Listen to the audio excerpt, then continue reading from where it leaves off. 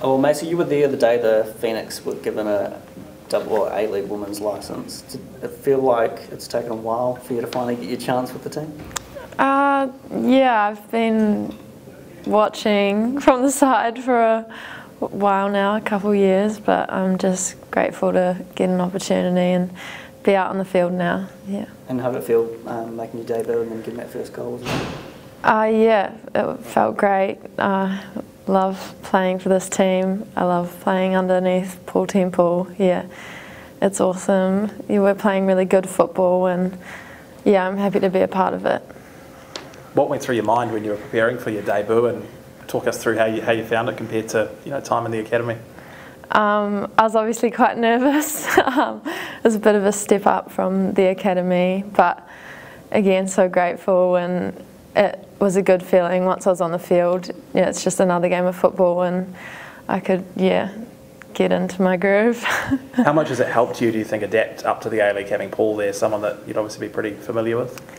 A lot, yeah. He's been great for myself and my confidence, and the football he's implementing here is really good. Small ball, trademarked by Paul Temple.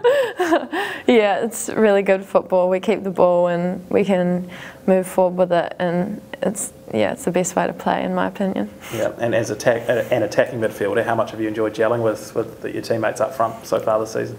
A lot, yeah. It's been good. Every week in training I feel like we're getting better and getting more on the same page, and yeah, I can't wait to see what happens further forward in the season. How pleased was everyone with how you stepped up from game 1 to game 2 in terms of as an overall result? Yeah, I didn't actually think I had the best game in my second game, but obviously I had a bit of influence with the goal, and yeah, I'm happy to have made that influence, but I think we can get even better from that one, yeah. Nice. Was that the best goal you've scored? Oh, I don't know. I mean, it was probably the biggest goal I've ever scored. I've never played in a professional league before, so I guess everyone can see it now, and yeah, I hope to score more. You've got a lot of young teammates, it's a young team. Does that kind of give you confidence that you've all kind of started from a similar place and you're all at a similar stage of your careers as well? Yeah, I guess. It's nice to have them alongside me, and we have come up through the academy playing Paul's style of football, so yeah, that does give me a bit of confidence, and it's nice to be on the same page as them, so yeah. How much of a confidence booster was that win in terms of how you guys are projecting for the season? Does it feel like you can beat anyone on your day in this competition? Yeah, in my opinion, I think we can beat anyone if we play good football and keep the ball and move forward with it and be confident around the box. I believe we can beat anyone, and I'm really excited to get better and build on that performance. Yeah. And what is your goal for this season? What is something that you would like to accomplish? For myself? For yourself, yeah. I just want to keep making an influence on games, scoring goals, having assists, and yeah, just being a part of the good football Paul's trying to play. And is how you're playing and how you're winning games more important than necessarily winning, or do you kind of get what I mean? Like, is playing good football sort of a non-negotiable for you guys in this team under Paul?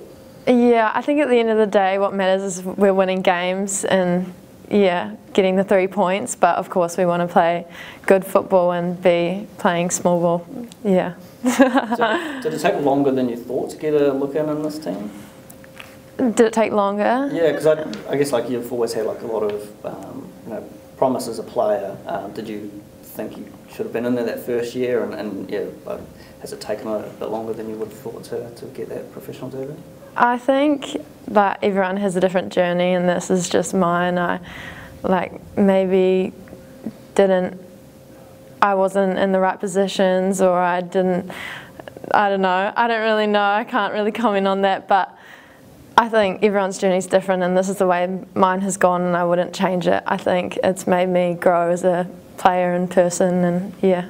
Because how much confidence has Paul given you as well? Like, it seems like he's a coach that really sees your potential and has kind of gone, okay, well, I'm coach now, I want to bring you in and give you a key role in this team as well? Yeah, he's given me a lot of confidence. He's told me from day one he believes in me and that I can go places, and I'm really grateful for that. I think as a player it really helps when you have a coach who believes in you and cares for you and actually wants you to do well. Yeah. We saw a photo of you when you were a little girl walking out with the Phoenix playing in Christchurch. So the Phoenix has always been sort of an influence in your life and your career. Did you always have faith that you would get to where you are now and achieve the things that you're currently achieving?